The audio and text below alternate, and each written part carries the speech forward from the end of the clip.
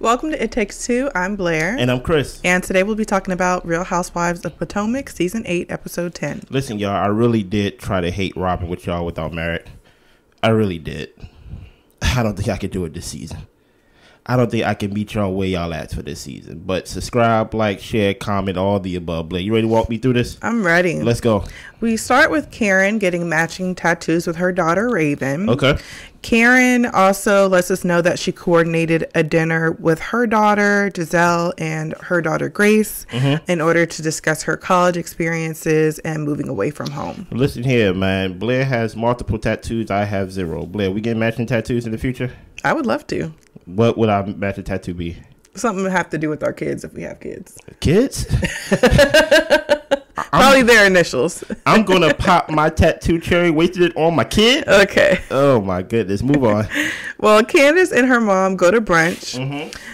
She meets with a lady who's coordinating this Mother's Day event. Something like event planner or whatever it is. So Candiace decides to invite everyone except for Gizelle. She wasn't coming anyway. Yeah, she the lady gives her the invitations and Robyn is included in that, but she said she wanted to invite Robyn, but she hasn't talked to her yet. What did you think about this scene so far? I didn't really have any thoughts about it other than why is Candiace trying so hard with Robyn? Like, I don't get how Candiace doesn't get why Robyn's upset. Yeah, I think it was the mom that really stood out to me about, they keep asking about Gizelle. Now it's almost about, now it's obsession to me. You get what I'm saying? There had been, I don't know if you noticed for this episode, y'all. The only time, I think everybody in this episode shot their scene individually. Not a lot of them was together as a group. Right. You get what I'm saying? So Gizelle, if anything, probably said a word to Candiace. I say 0 words to Candiace. She said at the reunion she don't want nothing with Candiace. She don't want nothing to do with Candiace. So I don't think an invite to Gizelle would have did anything because Gizelle wasn't coming. Right. You get what I'm saying? But we gonna see how this Robyn thing plays out and down the line in the episode. Keep going. Yeah. Well, Wendy meets with the potential talk show producers. Okay. She had a previous producer, but she had to sever that relationship because the lady wanted 50% ownership of the project that Wendy created. So rightfully so. So Wendy, she gives a list of pretty much all the topics she wants to discuss. She says she wants it to feel like you're talking to your cousin and just a really comfortable conversation. And she ends up hiring them on the spot. Hey, listen here. I'm going to put Blair on the spot. How many Wendy episodes you seen so far? Half of one. Half of one. See, this is why you shouldn't do so much planning, Wendy. Just go on, just because it's on YouTube, right? Yeah, and she's got like 6 episodes out. Listen, you don't even need all this production. Maybe that lady asked for 50% ownership based on how much she contributed. You get what I'm saying? Maybe she's like, hey, listen here. If you going to have me doing all this stuff, this damn near my baby too. Okay. You know what I mean? I say, Wendy, just it doesn't take all this. You don't need a production team. You don't need any of that stuff. If people like you, they gonna like you. Set up a camera, set up a tripod, talking to the tripod, talk to the camera, boom, boom, boom, boom. I'm just saying, I think about Dr. Heavenly's YouTube channel, and she is very entertaining. She gets people on for interviews. I wouldn't go that route. I wouldn't. But I'm saying, like, I've watched more Dr. Heavenly stuff than Wendy's, but it's also a different type of content. Yeah. So I'll leave it alone. So I'm like, just set it up. And the thing about it, or the main reason why I say just go that route, don't worry about all this production stuff, is because you got to pay those people. You get what I'm saying? And I always believe in paying yourself first. Yeah. Before paying somebody else. So that's just my little advice, you know. Continue. Well, nneka goes furniture shopping with her sister. Okay. And we find out that her sister has 3 kids. She's married and she's a doctor. Nice. nneka says that she's technically lollygagging because she hasn't had a baby yet, but she said she's still trying. They talk about their father and how he grew up with nothing. He came to this country as a taxi driver and he eventually worked his way up to being a doctor. Hey, listen here, nneka, this season's a dud for you. Maybe you could do better next season. This would have been better to know earlier. You get what I'm saying? Before all the Wendy stuff. Me and Blair, we did a review on the Essence article about, and they touched on the whole rift between Wendy and nneka and things like that. Check that out. I'll put that in a link below. But it's good to learn something about her finally on episode 1000 now. You get what I'm saying? But besides, like, you come in, hide and things like that and beefing, it's good to know something. Now I know your father used to be a taxi driver and your sister has children. Yeah. You get what I'm saying? Continue. Well, Karen, Gizelle, and their daughters meet up for brunch. Yeah. Karen tells us a little backstory that she met Gizelle through Jack and Jill back in the day. And there was this cookie competition that Gizelle lost that she says was rigged because Karen wanted her family member to win. Okay. So Grace tells us a little bit that she's a homebody and she is a bit nervous to leave. And Gizelle said that Grace has been kind of tearful about leaving her friends and her house and all this type of stuff. And Rayvin tells her that you don't have to have it all figured out. Just have the courage to go. Rayvin even said that she was really tearful and crying when she was leaving, but when she got to where she was going, I think she lives in New York, that she just ended up being okay and she figured she could be herself and just start a whole new life. Listen here, man. You ain't gonna think about them friends once you get on campus. No, you're gonna have a whole you're gonna have a whole new batch of friends and people and activities. Like, you're gonna be like filled to the brim with stuff. You're not even gonna be worried. You ain't gonna be worried about them people. But I will say this though. Explain to me, maybe give me a history lesson on the Real Housewives of Potomac, Blair. Basically, is Karen sitting down with Gizelle groundbreaking? And when I say groundbreaking, I mean in the sense of, I thought they hated each other. I thought they didn't like each other at one point. Their relationship has had a lot of ups and downs. Okay. So, I mean, they knew each other before the show. And once they got on the show, Gizelle kind of came at Karen sideways about like their tax issues, things with her husband and things like that. And I feel like they have like a frenemy relationship. Like, I think they enjoy the sparring that they get to do with each other. And they have some type of level of respect. But they able to still sit down with each other and things like that, even through the low blows they may have thrown at each other. Yeah. Look, keep that in mind, because I'm going to refer back to that later on in the episode. You ready? I'm ready. Let's keep going. Next, Robyn, Juan, and their kids go to this place called Go Stretch. And Robyn says, you know, her kids are athletes, so they want to make sure that they're stretched out. And, you know, one of the kids had a lot of injuries. So Robyn receives a text message inviting her to the Mother's Day event. Yeah. Robyn says that Candiace is confused and doesn't know why they are where they are. She wants to have a sit down with Candiace and make it clear to her that she doesn't want anything from her. She doesn't need an apology, but just a second record straight as far as where they are. Yeah. Robyn and Juan, it's their turn to get stretched out. Robyn's over there talking about spending more time together and all this type of stuff, and Juan ended up falling asleep. Listen here, I do the same thing, Juan. Listen here, man. This let me know something. This is the season of what, Blair? Juan and Robyn. Say it with me. This is the season of who? Juan and Robyn. I thought I was saying it with you. No. I am the teacher, and you like repeat after me. Okay. This is the season of who? Juan and Robyn. Juan, you don't have a job right now. Let's just play scenario. Okay. Dude, have you ever played that game? Scenario. What's the scenario? Guess the scenario. Something like that. Scenario game. Right? You don't have a job right now. Technically, you do, though. You have shoot days. Days where you have to show up and shoot for Real Housewives of Potomac.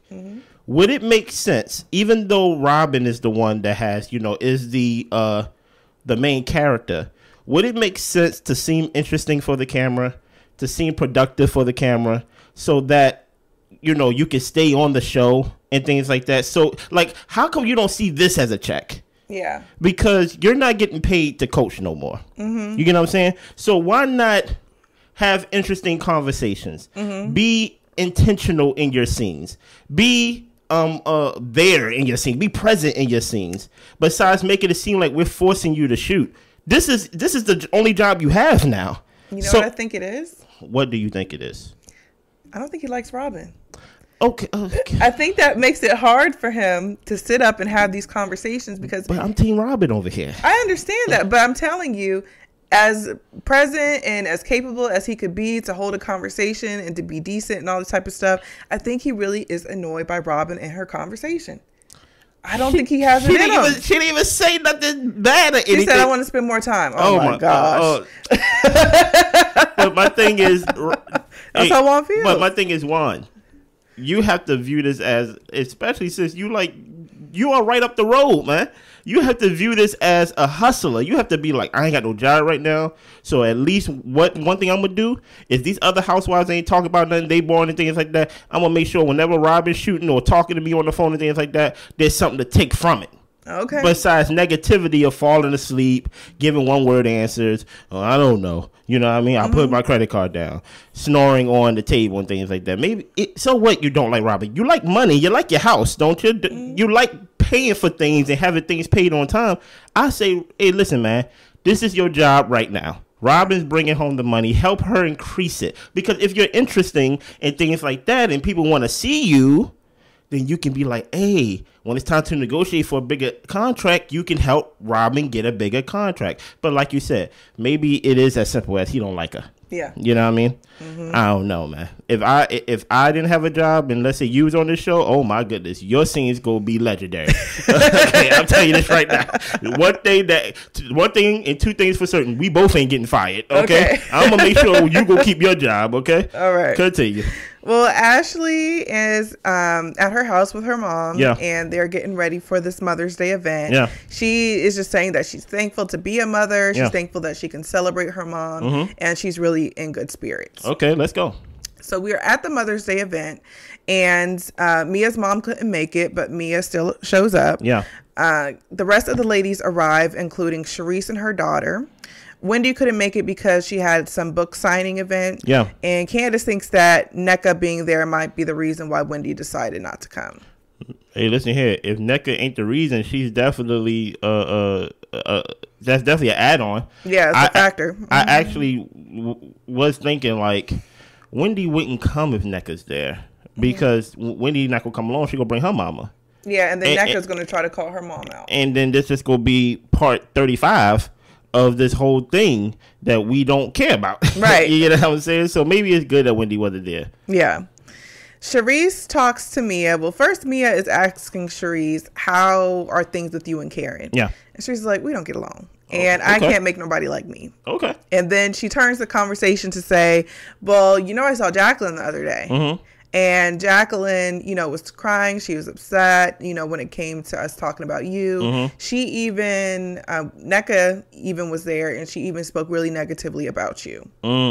That's crazy. So her name is Charisse? Yeah. Charisse, how come Karen don't like her?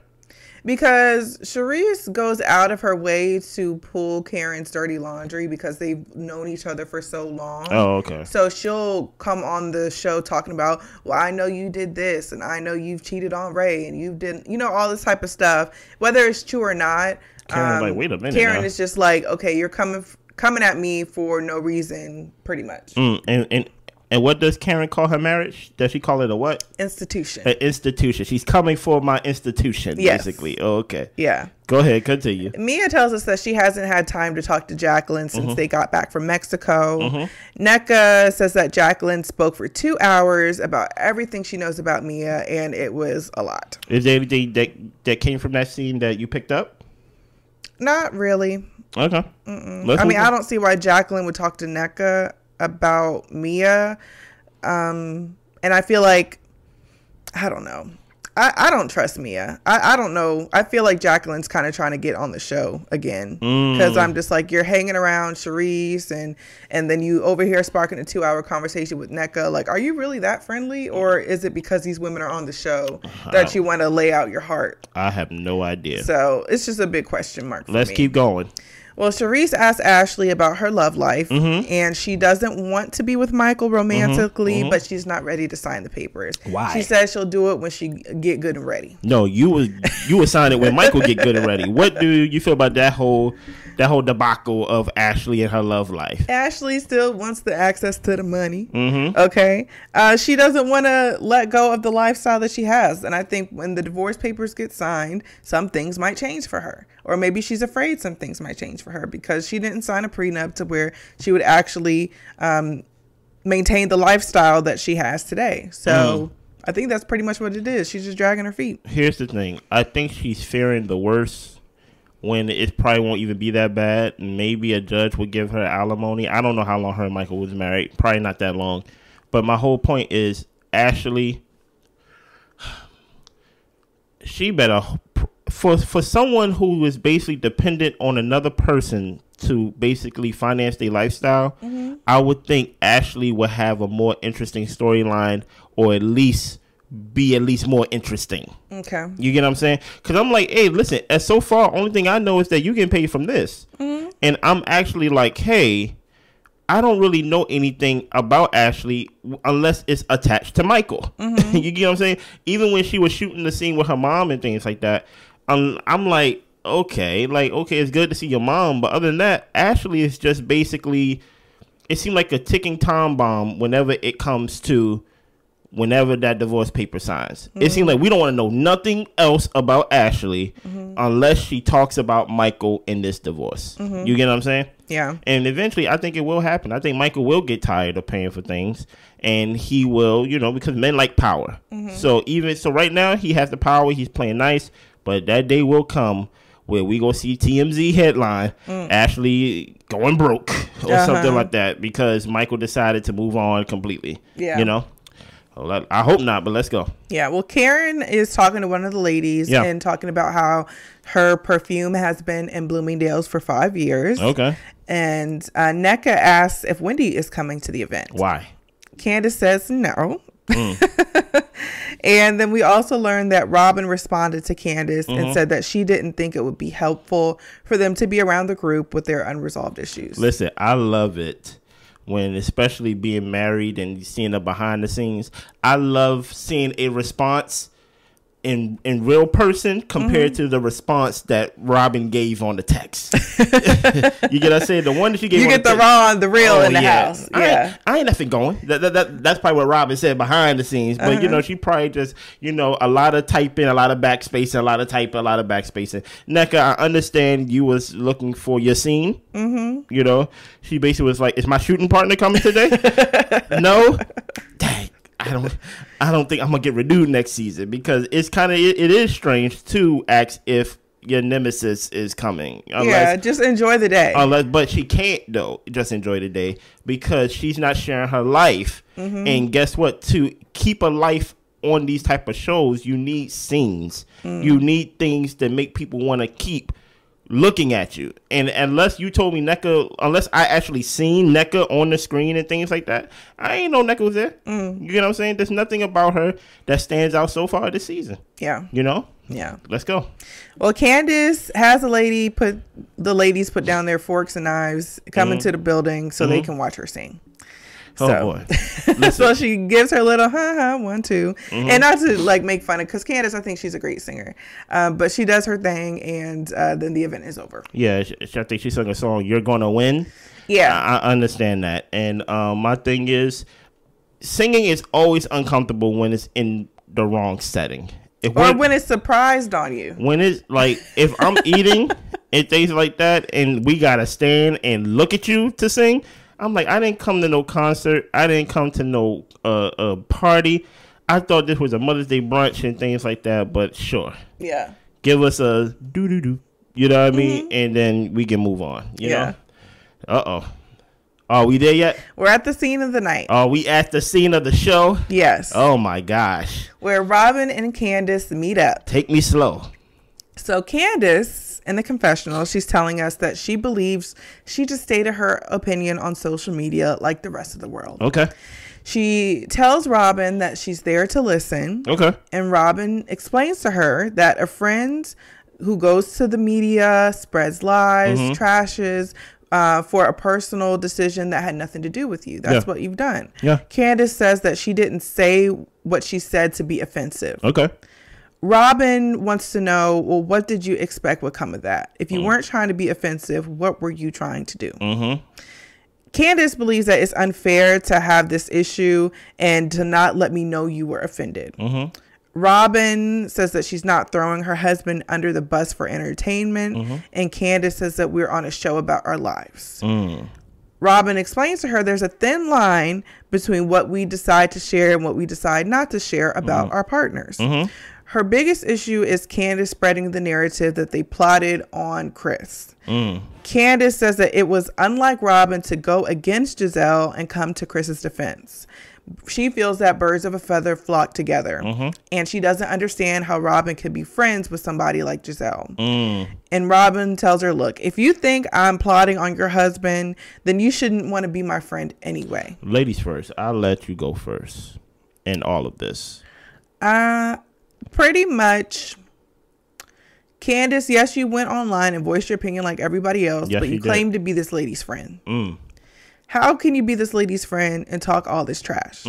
Now, I do want to put the spin on it that, okay, Robyn, she did bring out like a speaker like last season to blast Candiace and things that she said about the group and all this type of stuff. And that would have been Candiace's opportunity to say, oh, Robyn's not my friend, because a friend wouldn't do this. But for some reason, Candiace is willing to take the abuse and the mistreatment and still consider Robyn a friend. But Robyn says, I'm not willing to. I'm not willing to. And I don't fault Robyn for that. You decide what you accept in your friendships. And if Candiace is willing to accept being blasted in front of a group of people by someone you consider a friend, that's your business. But Robyn is not going to accept you talking trash about her and thinking we all cool. And I think that's where Candiace gets messed up. She really thinks that, oh, we're friends, we're going back and forth, we're able to say whatever. But no, that's not the case. That's not the case. And do I feel like Robyn and Gizelle and them plotted against Chris? I don't know. I don't put it past them. Okay. But at the end of the day, Candiace has no proof of that. So for you to sit up here and accuse this lady in her face about it, then yeah, the question comes, why do you want to be friends with somebody like that? It is very odd, and it's just like I can't understand for the life of me why Candiace would want to be friends with somebody to the point that Robyn has treated her the way that she has. Yeah. And she's mad and upset with Robyn for not just forgiving her. It doesn't make any sense. I just think it's irrational. I think it's all pure emotion, anger, and rage towards Gizelle that got spilled onto Robyn. And like she's saying, I don't know how you can be friends with somebody like Gizelle. Why does that matter to you? Why does that matter to you? Wendy's friends with, what's her name? Ashley. And Ashley has done and said some of the craziest things, but you don't care that Wendy's friends with Ashley. You invited Ashley to the brunch. So, yeah. But how do you feel? I think she had, you ain't gonna go that far. She had dinner or lunch with Nneka. Okay. When I first started to do this show with my wife, it was decided for me that we don't like Robyn this season because of what she did last season. Basically, the anti-Robyn club. So I came into this season following my rules for Real Housewives of Potomac, because I'm new to this. I'm not true to this. I came in and y'all gave me my syllabus. Y'all gave me my rules. And the rules was, number one, you hate Gizelle. I said, okay, I hate Gizelle. Okay, you know what I mean? Rule number 2, you hate Ashley. I'll say, okay, I hate Ashley. Okay, I want to join this club with y'all. Rule number 3, you gotta hate Robyn. Okay, I hate Robyn. Okay, cool. I think they even had a name called the Green Eye Bandits or something like that. I didn't know nothing about it until this season. I'm just trying to join the club with y'all. I sit back and watch this season, and it's almost impossible for me to hate Robyn. I am Team Robyn all the way. I like her whole demeanor. I like how even keeled she stays. And I understand, I watched last season, the season before, and I seen the speaker and all these things, and y'all can bring up all these other things that she may have done that quote unquote brung attention or basically called somebody to the carpet. But that is, to me, I call that reality TV type of things. You get what I'm saying? It happened within the confines of the show. It was basically content for the show. What Candiace did to Robyn is out of the confines of the show. You get what I'm saying? And she's trying to rely on the fact that, hey, everybody else was saying it. Well, as Blair said, everybody else ain't friends with Robyn. And then on top of that, you keep telling me or basically alluding that they colluded against you when all I keep seeing is flashback scenes of Robyn disagreeing with Gizelle. Like, I'm like, what is going on here? Like, all I seen her tell Gizelle, hey, I don't think that's right. I don't think that's what happened. I don't agree with that. And then I seen another scene where Robyn is talking to Candiace and Chris, basically saying I'm on your side and things like that. Now, unless you telling me that this woman is a liar and things like that, and she's basically just playing coy in your face, but basically stabbing you behind your back, cool. If that's the case, why you want to be friends with her? Let's not be dense today, Candiace. Come on now. Come on. Is, as Blair stated, is your rage for Gizelle, is this a Gizelle thing to where you're basically like, I want everybody away from Gizelle? See, I watched What Happens live and things like that. I think that's what it's called, right? Yeah. Watch What Happened lives or something like that. I watched that Andy post show and things like that, and I saw her response on there. She did not talk about the tweets because she's saving that for the reunion, but she told Andy, hey, I need a whole segment to talk about what happened on the show. I'm going to air out Gizelle, all dirty laundry and things like that. Gizelle didn't say a word to you, so what are you going to talk about this scene with Gizelle? Right.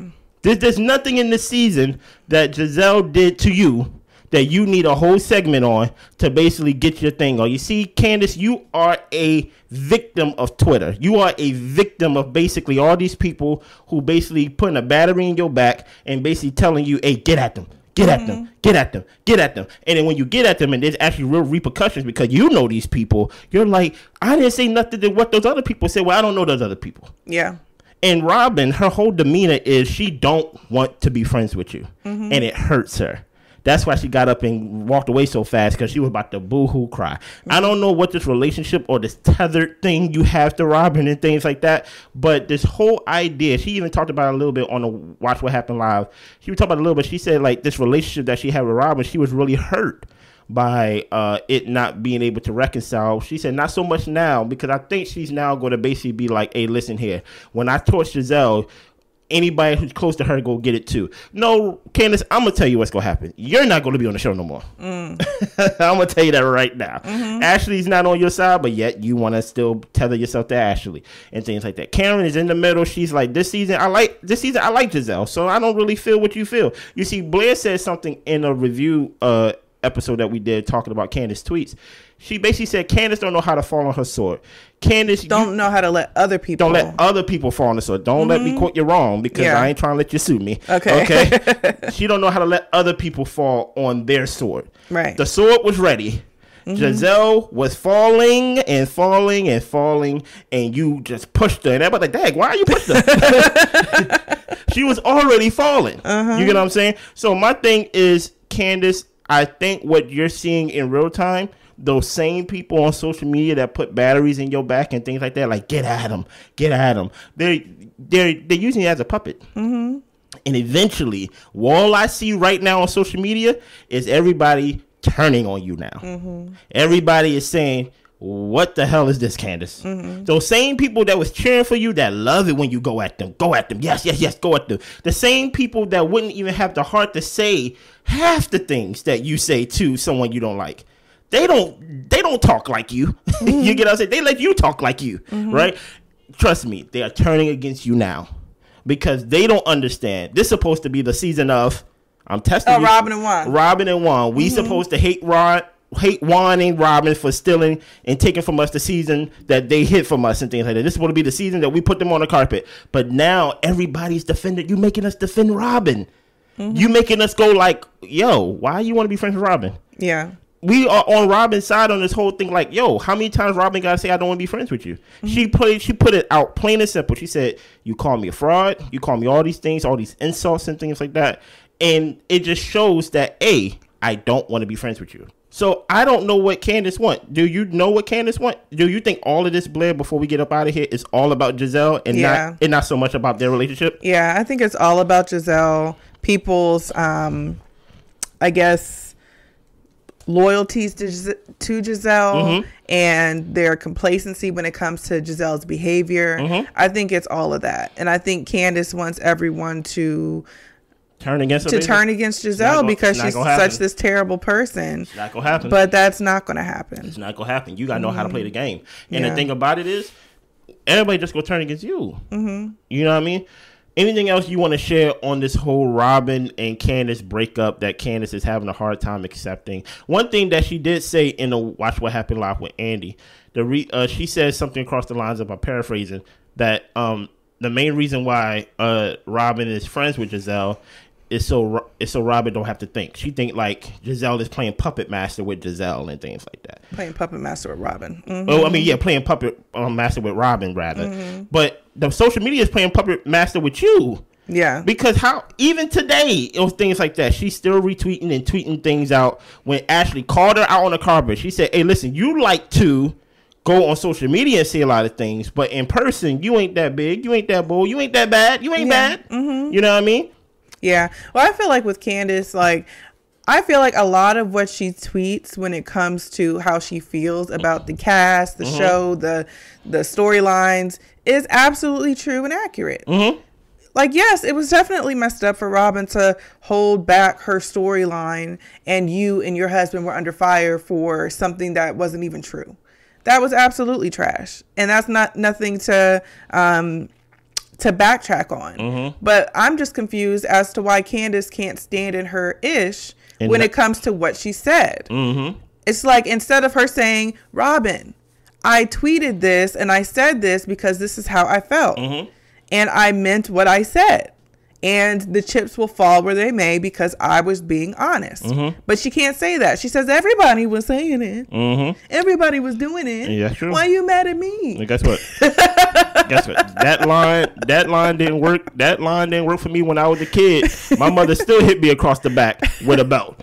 And y'all can't do nothing about it. She did. Okay? So I would respect Candiace a lot more in this instance. Not that she's fiending for my respect. Mm-hmm. But if she was to just say, Robyn, this is the facts of the situation. This is how I felt.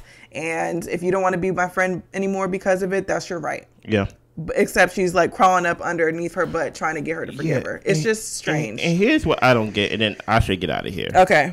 Is maybe I'm not going to say I don't respect her going at them for her husband.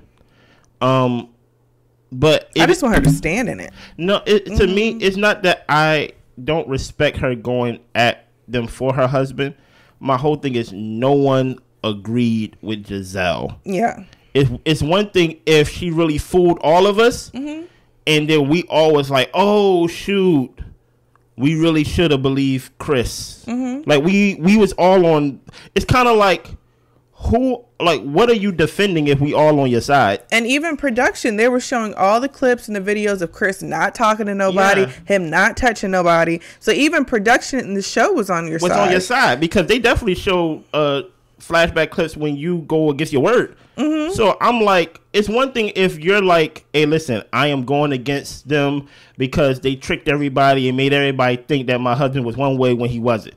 I'm like, we wasn't deceived. Right. You get what I'm saying? So maybe I don't take it seriously because it's as if like we caught Gizelle in a lie. Mm-hmm. It's like the worst person that could have came up with that story did because we wasn't going to believe Gizelle because I got my syllabus, don't like Gizelle. I'm like, okay, I don't like Gizelle. Mm-hmm. So it's like we wasn't really riding with Gizelle on this story. Yeah. So I don't know why she's riding so hard against Gizelle when I don't really see the ramifications of this whole lie. And my thing is like, yes, ride hard against Gizelle, but you've made your point.